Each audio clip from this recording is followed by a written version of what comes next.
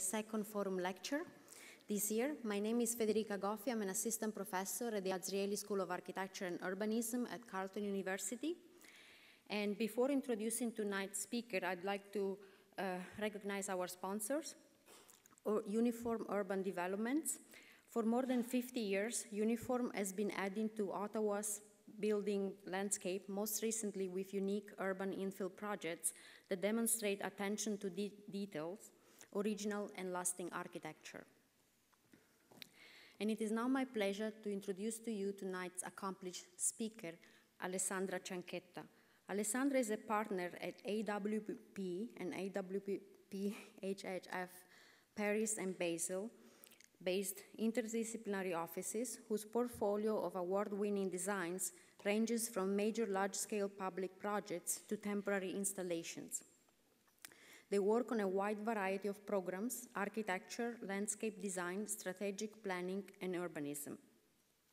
Among some of their most recent projects, the French Pavilion for the Architecture Biennale in São Paulo, Brazil, 2007, the Lantern Pavilion in Sandr, Norway, 2008, nominated for the Miss Van der Rohe Award in 2009, and Alessandra will be presenting this project tonight. The Sculpture Park for the Lam Museum of Modern Contemporary and Outsider Art in France, 2010. The Sculpture Park for the Lam Museum of Modern Contemporary Art in France. The public realm redesign of Capodichino Airport in Italy in collaboration with Richard Rogers. Alessandra has also curated and designed exhibitions for major cultural institutions, such as the City of Architecture and Heritage and Pavillon de l'Arsenal in Paris, and the Fondazione Adriano Olivetti in Rome. She has published books and essays in the field of architecture, and amongst those, Alvaro Siza, Private Houses, 1954-2004, published by Schira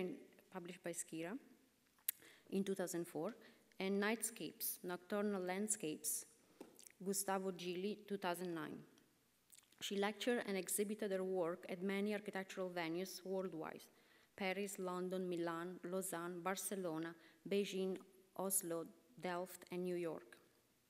Alessandra was trained as an architect at La Sapienza in Rome, ETSA Madrid, and ETSA Barcelona, and later attended advanced studies on criticism and landscape theory at UPC, Barcelona, and HERS Paris, RIBA 2006.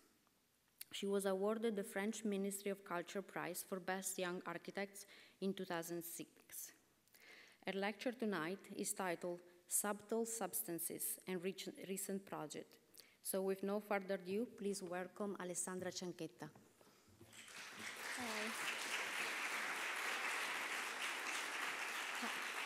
Hi, good evening everybody, and thanks for coming. I'm really delighted to be here with you tonight and present you some of the few projects we've been developing and realized since our office was created in Paris in 2003, now 7 years ago. So as Federica said, we are a multidisciplinary practice. We are not only architects. One of the three partners is a philosopher as well, and this is an important issue for us, and rather atypical and hybrid. If we compare ourselves to other young practices, at least in France, I would say the context is important because, well, the size of practices is not the same in Europe and North America. So why we are atypical? Because we like to focus to very different kind of projects. We don't like to limit ourselves to one specific field, like architecture or landscape or urban planning. So we do all the scales, starting from temporary installation to very, very large-scale public commission and urban planning and strategic scoping studies. And we feel it's important for us to touch to all this complexity of scales together and not just limit oneself to one thing. Whereas it's not a very practical issue or attitude, we're aware. And from the very beginning, another thing we decided was to work internationally, which is not common for a young French practice. of our size. We're about 15 people, 10 to 15 people. And another point was to place collaboration with other practices or individuals at the core of our activity. So all the projects I'm going to show you here are based, or most of them, are based in collaborative processes with other people, which is something that obliges to a certain openness and absorption, and also a lack of ideology, whereas it is important to share the same values and the same ideas. And these values for us are, to attach a certain importance to subtle substances of architecture, those elements that are not tangible, like light, air, night, time, flows, atmospheres. Another important subject for us is the link in between landscape and architecture, is the wish to reconcile these two disciplines as a whole. And then an innovative confrontation between symbol and use, and renew the perception of the built environment through our design. So, but then you won't find much theorizing here tonight in my talk. I prefer to show the projects and let you draw the conclusions.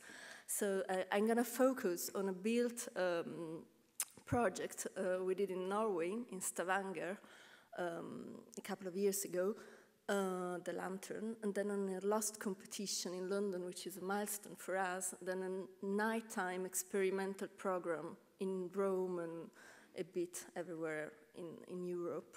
And finally, some large-scale public commissions we are doing right now. So let me start with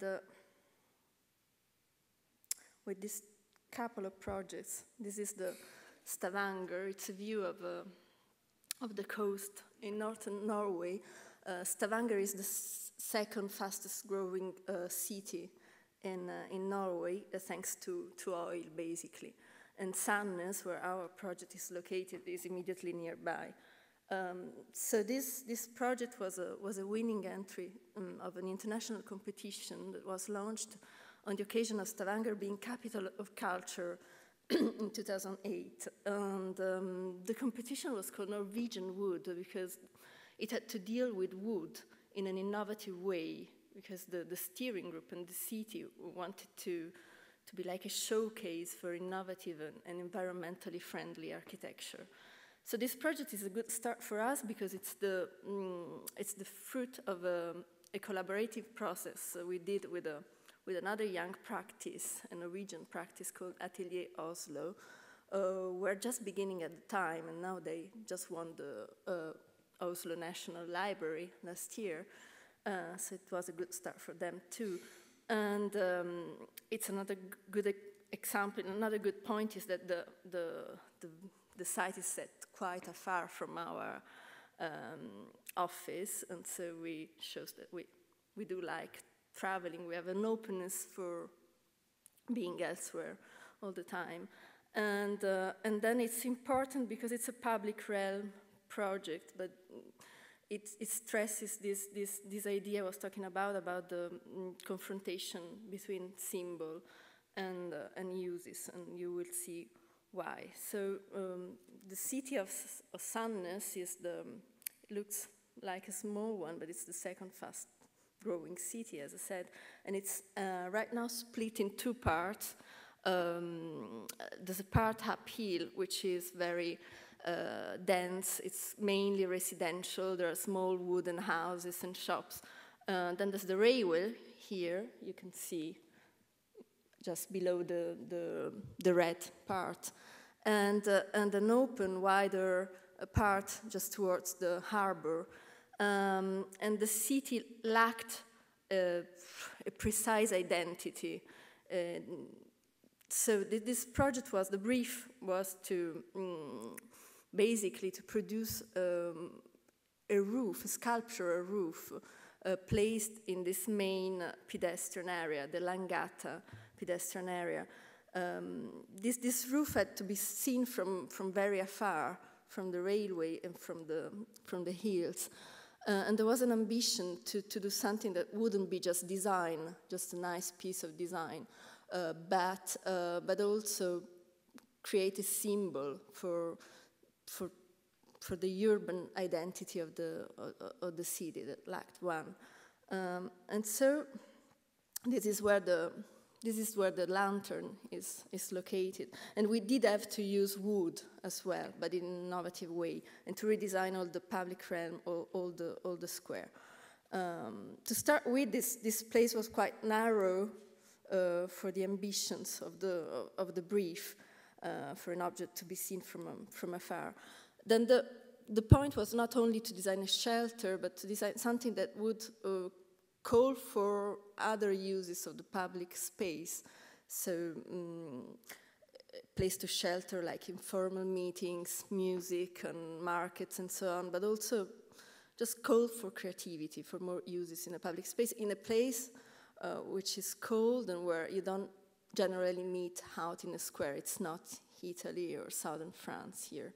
So the issue of light was an important one.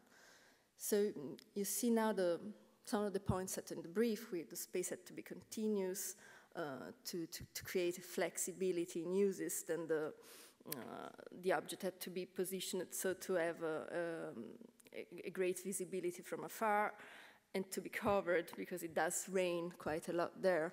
Another important issue was to make the greatest use of light, of the available light, because there's not much light there. So we thought we had a workshop in Oslo and then in Paris, and we have this workshop creative session using works, references, and really before getting to a formal approach, we try to explore other ways for expressing ideas. And at the end, we chose this image of it's a very simple, even extremely synthetic form of an uplifted house, which is quite inspired by the old motifs of Norwegian architecture and of the barns that are uplifted, so to keep the food out of animals. And then the columns that would be like inspired to a Gothic system of trees. And that's it. So an issue was the transformation of this object throughout the day. So to have a very nice space if there was sun, if with clouds or rain, and also at night. So that's why this object is called the lantern, because it has to glow like a lantern at night. So here you see other of the things we've been talking about transparency and hate. So that was the design.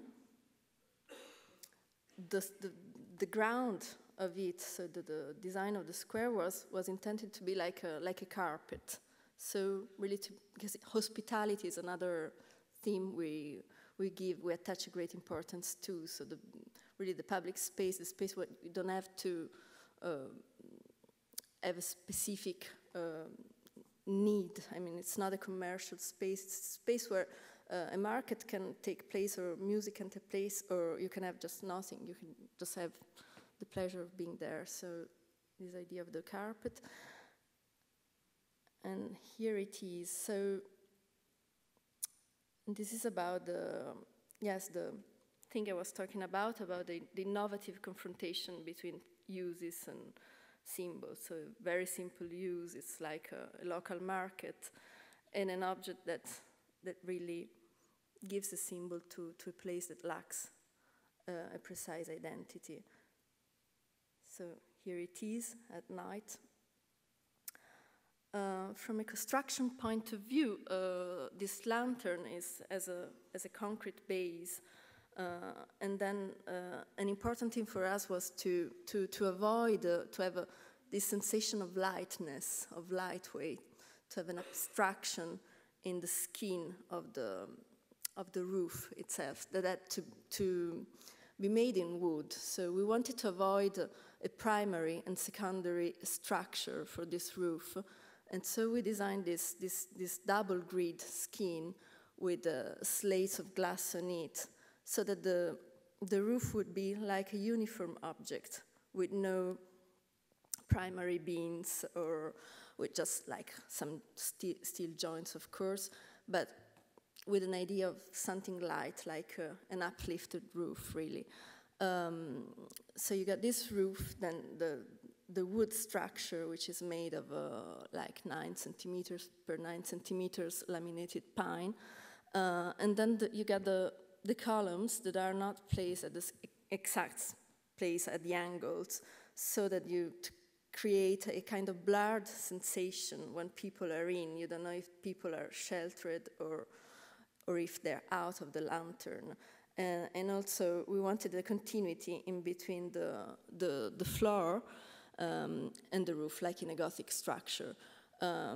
These columns are in massive oak, and it was the first time this kind of wood was used in Norway, at least, for such a structure. And so you don't have the impression of something finishing. You don't see really the joints very well, so it's kind of blur.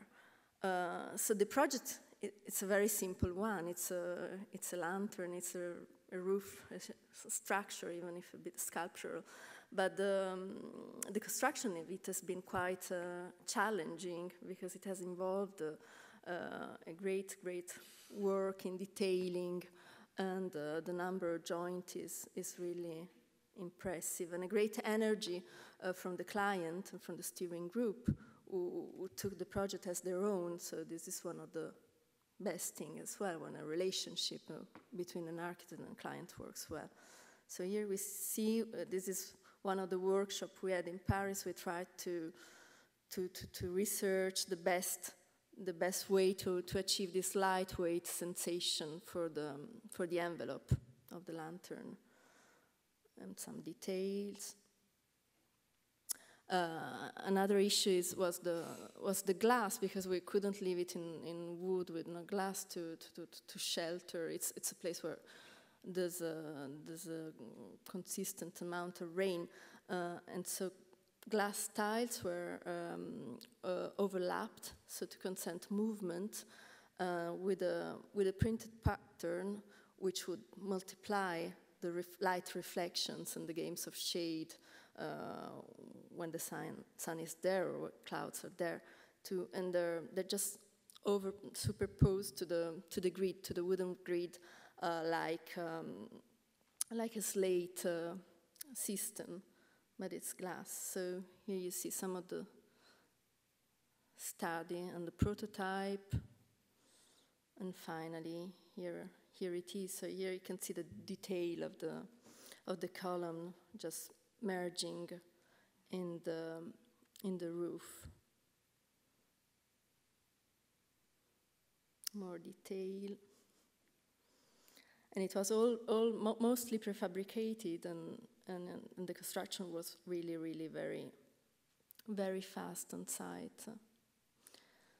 So here you see some images about the Gothic columns I was talking about.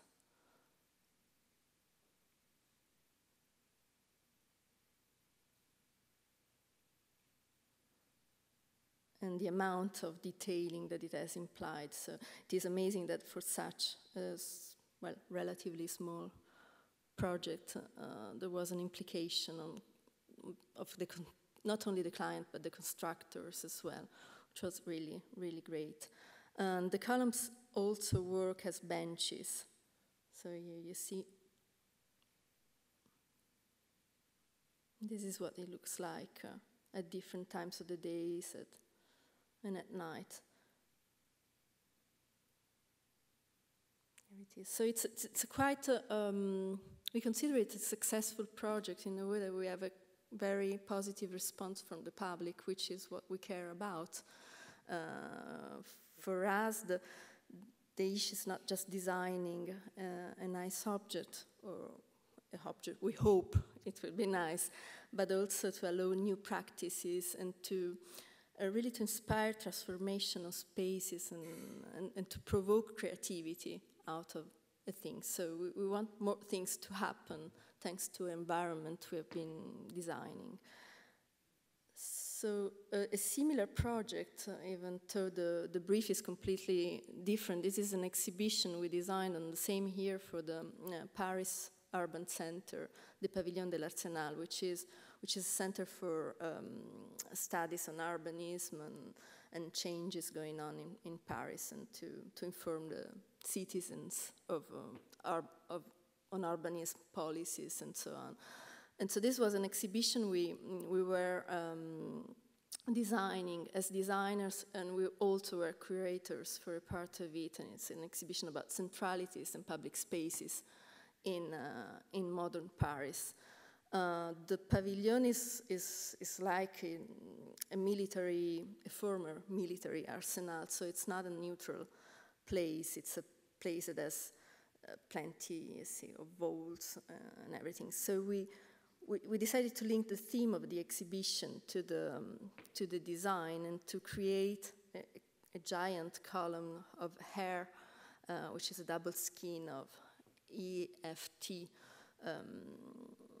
and that breathes literally and moves literally. And this chimney of light and air symbolizes for us the void, the air, because after all, public space is the empty space left in between buildings, but it is what makes a city breathe as well, and what articulates the different scales through which we navigate. And so it's a kind of metaphor we apply to the space to make it also more neutral, and so that the rest of the exhibition show is left completely simple, as you can see. And this light chimney was literally breathing, because the air coming from the roof was entering in, so that by different movements of floating and defloating, some information would appear on the skin. And here you see another images. This is another couple of buildings. It's a competition we lost in a few years ago in London, but it's a milestone project for us. It's because we had just started our practice. It is another collaboration process with a network of European practices, and we were surprised to be shortlisted in an impressive shortlist of world's leading architects to design the new headquarters of the Architecture Foundation in London, which is an institution to promote, an independent institution that you might know, to promote architecture, and that needed a new house. So we were very excited by the stakes and by the context, and also by this collaborative process, which once again started from concepts to spring into a design. We were runner-up finally in this shortlist, and Zaha Hadid won shortly after us. And suddenly the project hasn't been built. Her project hasn't been built because of the forthcoming credit crunch and extravagant running costs implied with their design, but mostly for the credit crunch, I would say. But still, it is a milestone for us because there are many of the things, this relationship between architecture and landscape I was talking about is very present here, and also the fact of working from concepts to designs and using references. And here it is. So this is an image of a workshop we held in Paris. The brief was there, like a big house for architecture. So the challenge was for us to bring our understanding, what our understanding was, or what architecture should express and show of itself as a program in a city. So the brief talked about a building that would be a magnet, a chapel, a billboard, so to print out its programs at night. It's located close to Tate Modern, and it was supposed to be located close to the Tate Modern, and at huge buildings just behind of it. So this would have been a very, very tiny building, like 900 square meters, or maybe even less, so like a big house. So there was the issue of printing out this program of the program of a building like this in the city, and the comfort of and the well-being of those who were inhabiting this place. And so how to do a magnet, a folly, a chapel, and then the house for architecture, so that was the challenge. And we decided to relate to the history of English architecture and landscape, and to articulate a series of concepts that had very different roots from the atmospheres in Turner paintings to, well, this is Gordon Matta Clark, so it's not necessarily English, but to William Morris, and above all the British landscape, like people like William Kent and Capability Brown. We felt it was important to conceal things, not to discover things immediately, and to work on these merged layers, so that the building could have a facade that would be a kind of central erotic display and would print out the programs of the foundation at night, act like a billboard at night, but then be like a seasonal, ambiguous filter, a climatic filter during the day. So here you see a first model, we use it, and this is the section. So mainly, this project articulates three elements. One is this membrane, this climatic filter, made in the same material of the previous exhibition I've shown you in Paris, and then a house, a cat house, a very simple house whose garden, in an inversion process, would have climbed up on the roof. So the very steepy roof, in fact, hosts a garden. And the house is cut, like in a Matta Clark, and it's open towards the rear, so that what's happening inside becomes public towards the outside. So there's a merge of public space and what's happening in, and then a courtyard in the middle. So there were many references in. So here you see a model with a steepy roof and the courtyard inside, and an idea what it would be like at night.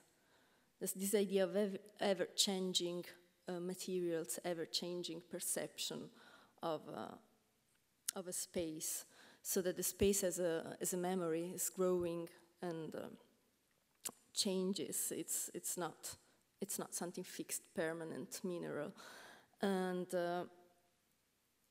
so the idea of a British landscape architect, so this concealment, you never.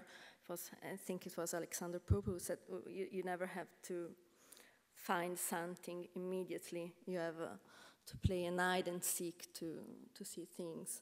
What's behind this object?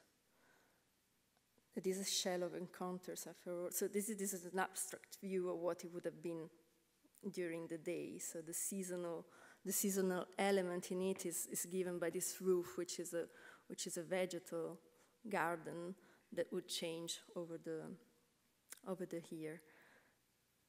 And so another image. And very briefly, this is a few images of the French pavilion. It's the French exhibition in Sao Paulo we did, where we applied this same idea of merging layers, merging different layers in one. So this is a temporary show that had to take place in the Ibirapuera Park in Oscar Niemeyer's building for 1 month or so. And the theme of the show that year was the architecture for living spectacle. So it was a selection of over 50 buildings made by French architects, some of them very famous, like Jean Nouvel, other one's more emerging, but all with the same theme of the living theater. So we decided to explore further this theme of the merging surfaces and screens, and to propose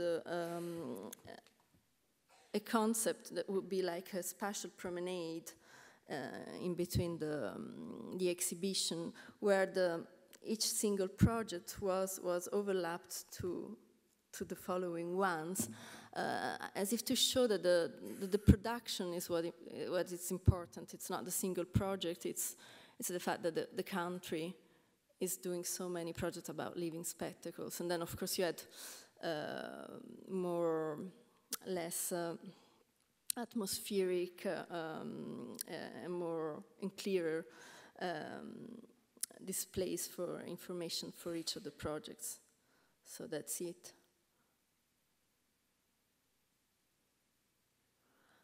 And then this is another project. It's very different from the previous one. It's an experimental program. We have been in charge for quite a long time, from 2003 to 2007. The City on the Move Institute, which is a foundation related to Peugeot Citroën, and directed by François Ascher, a French well-known urbanist, was having a program on night mobilities.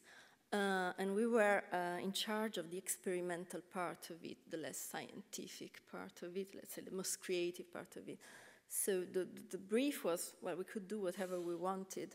And of course, we hijacked the commission a little bit to make it to an big experimental project that we led in many, many European cities, and even, well, we were even in Canada, in Toronto, investigating mobilities at night and using the night as a territory for the possible things, for what is left possible and for what cities can dare to be. So as a tool of prospective urbanism, if we can say, even for uses that can, after what happens at night, can be left for the day as well. And so we involved, it's another participative project, because we involved about 100 different people, architects, designers, geographers from a variety of disciplines, about 70 institutions in between cities and regeneration authorities and so on, in 18 countries, I think. And each time there was a workshop related to the territory we were going to study. An atlas was produced.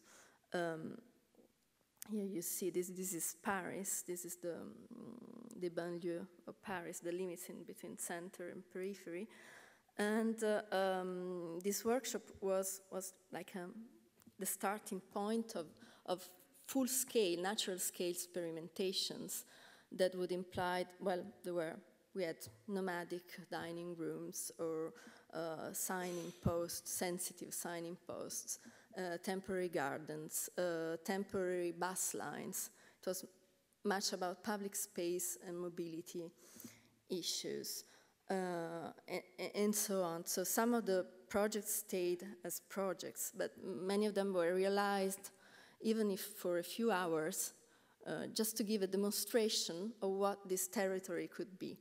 So what was possible to be, if it was possible to just to have a different bus line, of if a train could be elsewhere. As a notion of reactivating desire in a territory for leftover spaces that were undergoing transformation and had no identity. And so the issue of the night was used like another frontier, where things were more possible than during the day, but all this experimentation were mostly program-based more than plastic experimentation. So if it was a garden, this is another map example of the city of Manresa in Catalonia, and this is, an ephemeral garden we did in Rome. These were installations that had to last 3, 4, 5 hours as a maximum. And to rediscover places, just to stress the accent on what these places could be eventually during the day.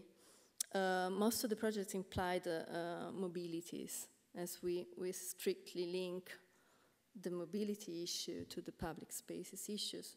And it's something we're working on right now in a bigger scale project we won last year in Switzerland, in Geneva, where we're doing a master plan, a strategic master plan for an area of over 200 hectares, which is doubling the center of Geneva. And it's mainly logistics and business center. It's going to be housing as well. And we started all from the public space and from the mobility issues, because the rest is too complex to handle. So in a way, the things we're doing now are very strictly linked to this more experimental things we've been doing. And you see, well, we had an impressive, fantastic collaboration of this is in Rome, of the city council, parks and garden services, who were accepting to give us very old, rare plants for just one night to transform like mineral inhospitable places into urban oases just for one night. And of course, this has to be seen as a teaser, not as something to permanent, or not necessarily there as something permanent, but just to give a demonstration of that things can dare to be different. And this is an oasis we did in Piazza San Silvestro in Rome, on a bus stop, like invaded with orchids.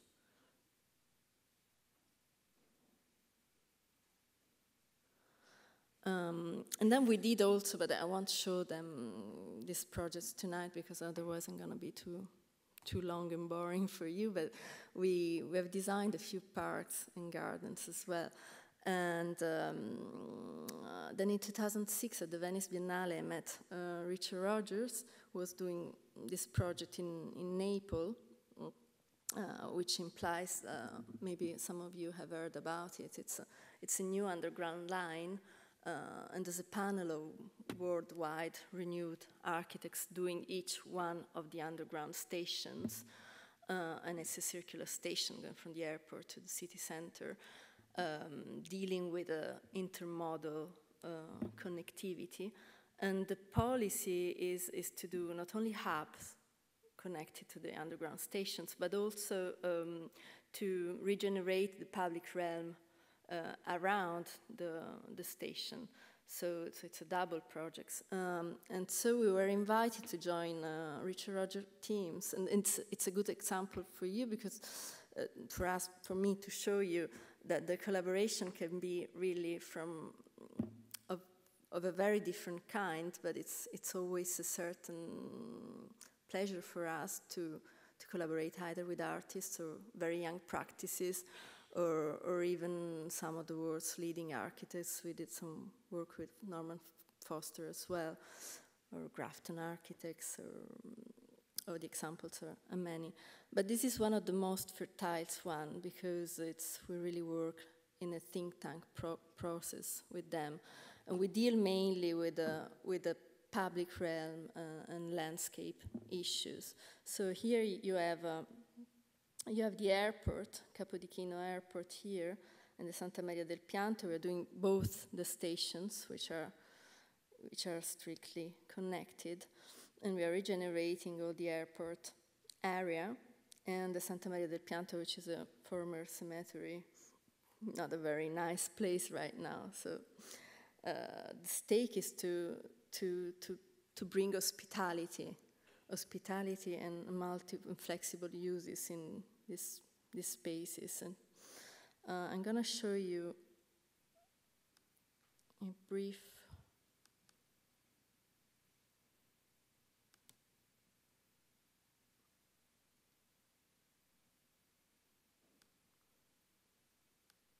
this is a brief animation of what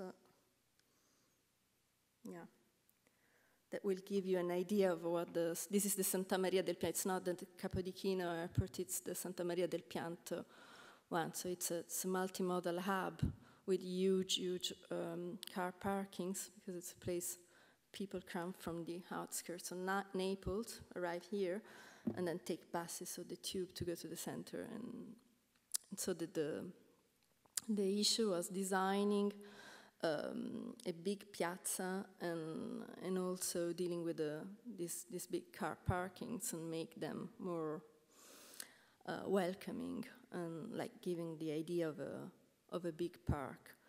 But I'm not talking particularly about this project. It was just to show you that the scale of our interventions and projects is very different, and it's something we like to do, even though, at least in France, well, you're not really allowed to do many different things. I mean, you should, right now the trend is you have to specialize and do just housing or swimming pools or landscape architecture, and that's it.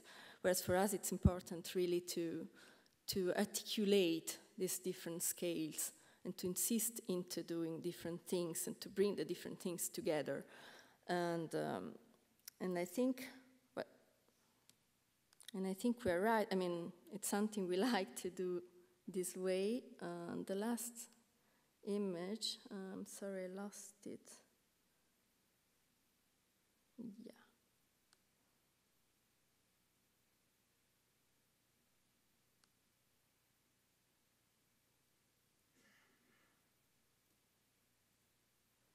So this is the project I was talking about, and it's what we're doing now. And by the way, it's another collaborative process with HHF, whom we founded even an office in Basel, where our neighbors in Sao Paulo, they were doing the Swiss pavilion when we were doing the French one. So that's why and how things happen, no, even in a very, it's in a way that we don't always provoke. So we decided to do this competition. We're the leading team. We do it with them. And you see here the area is, well, you see probably this slide is better to see it. You have on the top right hand the center of Geneva, and this is the part we're developing. So it's really big, and it's like 230 hectares. And it has a housing program in it. 15,000 new houses are going to be built in it, because Geneva is a city that lacks housing terribly.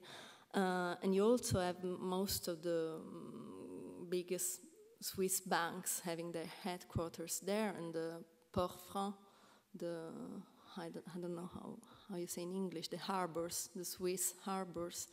They're there and you cannot move them, or you have logistics.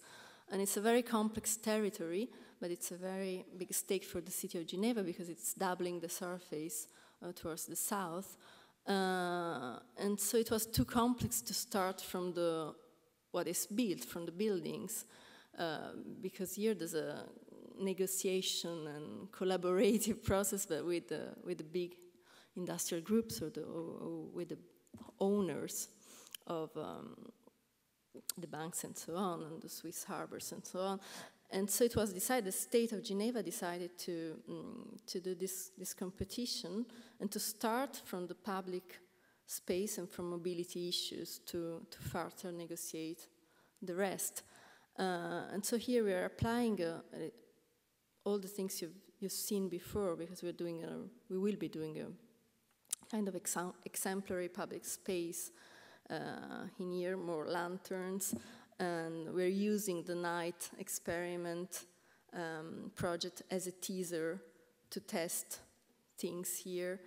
And so you see that it also, it also goes together in a way. So I think I'm finished now, and I finished my presentation. I didn't want to be too long, so if you have any questions.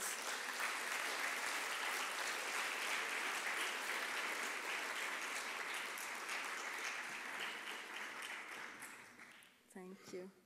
Thank you, Alessandra. That was very nice.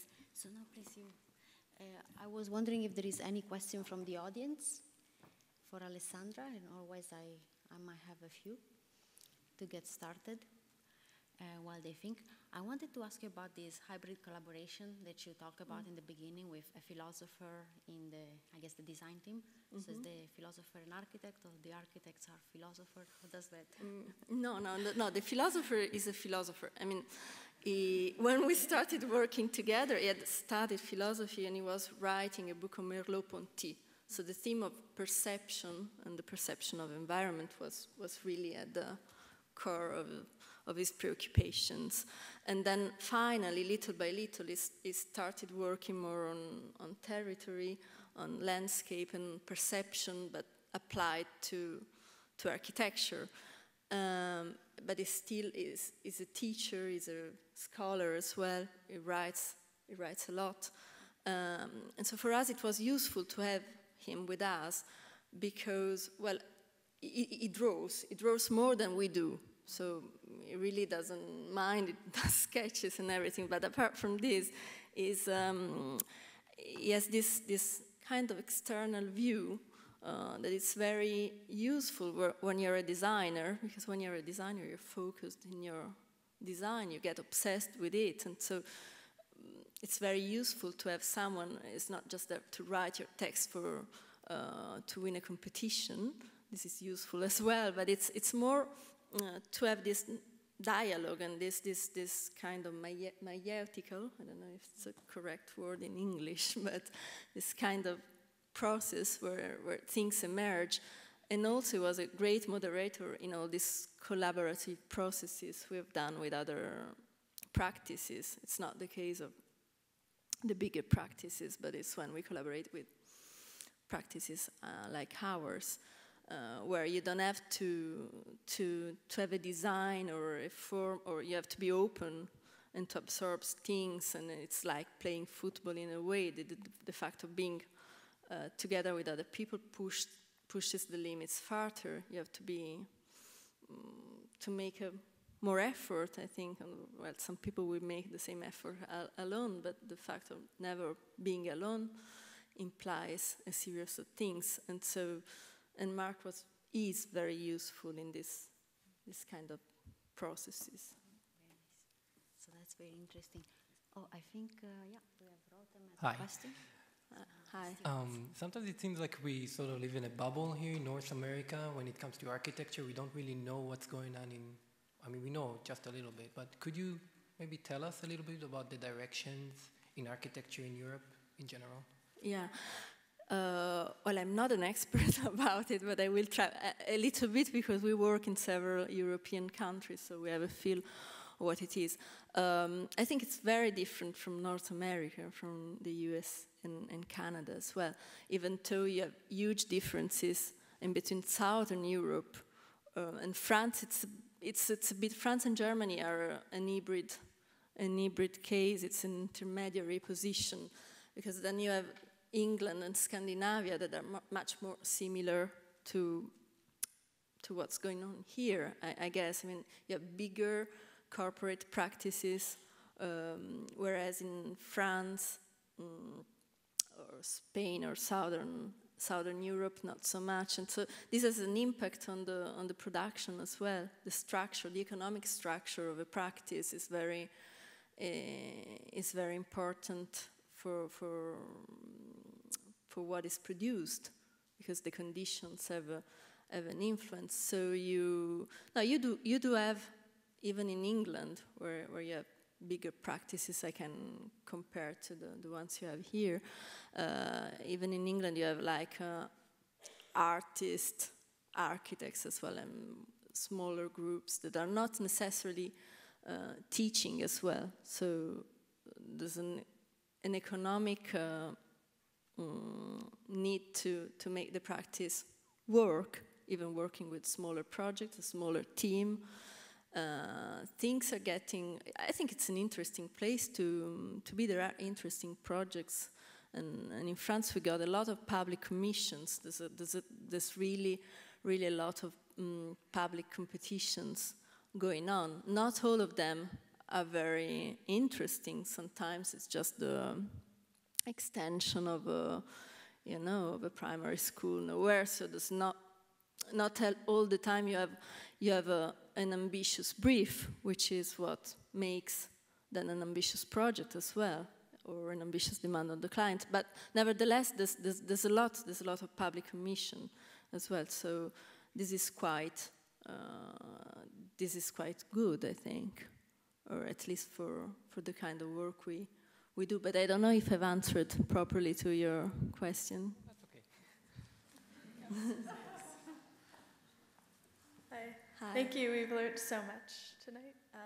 I'm particularly interested in the teaser projects that you have, and it sounds like they're global, so almost to pick up on your response from the last question is, can you describe the differences in the things that you learnt in a city like Toronto relative to some of the European cities in terms of, you know, were the agencies you were working with responsive, or the public, how did they respond? Thank you. Yeah, well, the Toronto, I wasn't there. It was Mark leading the Toronto project, and sadly I wasn't there. But I know it was done in collaboration with the Mercer Union, so we had a residency there to develop a project with local artists as well. And then there was a collaboration of the French embassy as well. So yeah, we for all these projects, we always have a sponsor of one kind. Sometimes in European cities, it's more the cities themselves, the city council or parks and garden or the mobility department of a city. And in Toronto, specifically, it was Mercer Union, but with the help of other sponsors as well.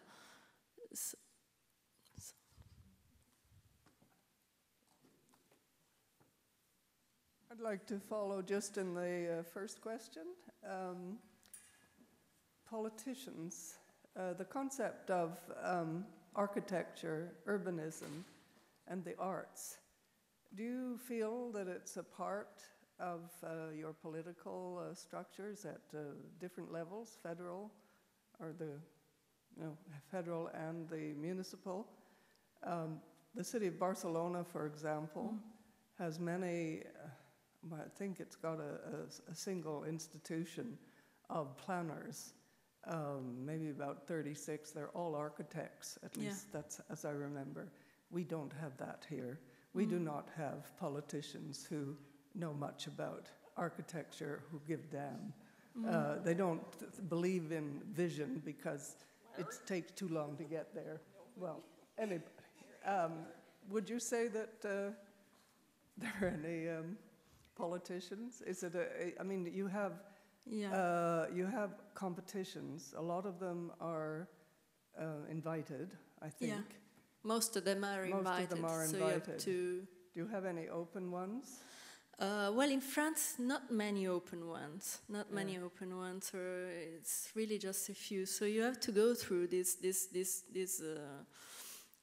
invite competition process. So you have to apply first, make like the equivalent of a PQQ, a pre-qualification questionnaire, where the solidity of your economic, financial solidity of the practice is sometimes, not always, but sometimes it's more important than the quality of the references and of the proposals you make, because this is getting more and more procedural, more and more project management versus quality in architecture. In France, things are not too bad, not too tragic, even though you have to go through this selection, and to go through this selection you have to prove references, and you have to prove references of a kind, so that's why people tend to specialize and do just, swimming pools, so they can prove they do swimming pools without risks for the client, which is not necessarily then really an efficient or intelligent thing to do, I believe, because there's a quality that comes from reflection and not from cut and paste processes about doing always the same thing. Because I would understand if it were like airport design or hospital or very specific programs of a complexity that demand really a specialization. But right now this is getting towards a specialization even for the crèche, like the kindergartens or a town hall, which is not really necessary, I believe. But this is for the competition. So the open competition exists, but there aren't so many. So most of or you have open competition, but you're not quite sure it's gonna be something that will be built or ever implemented. There are a few, but it's not most of them are invited. But then yes, there is a political awareness of what the public space here is, but I think it's a question of Anglo-Saxon culture, and it goes with the ownership of the land as well, because we do some work in London. We've been invited to several competitions for the Olympic route, for instance, for the Olympics in East London, and I see that the way you deal with land use is not the same, because the corpus of laws is not the same, and because it's mostly private, so you can't, and because also there's an obsession with security issues that goes very far. So yes, it's a political approach, it's a cultural approach as well, because we have squares and places, and we meet outside in mostly in warm countries or Latin countries, and you got high streets in Anglo-Saxon, or you have commercial malls that are public spaces as well. But yes, what was done in Barcelona or Lyon as well was possible because there was this political awareness and will for the Olympics especially, but it's going on now.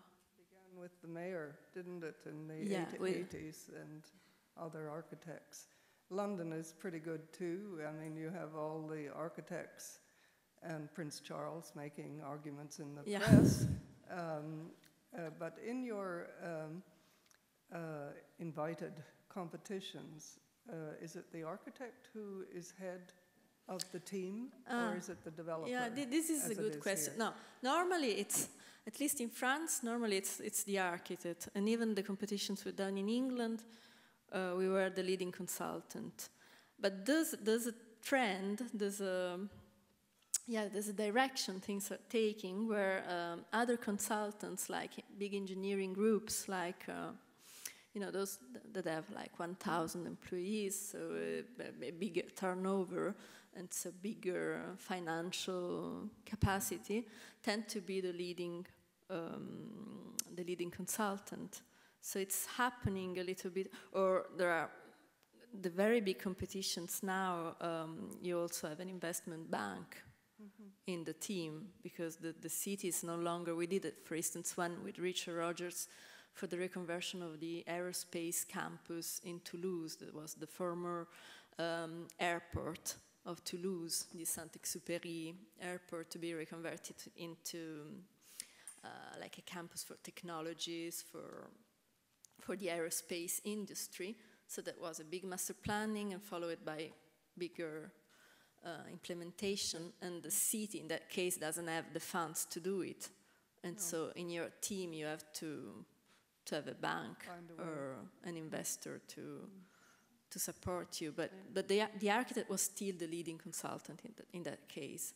But that's good if it's the team that has to find the stuff. It's the team that has to find the Okay, thank you. You're welcome. Being here tonight, thank you.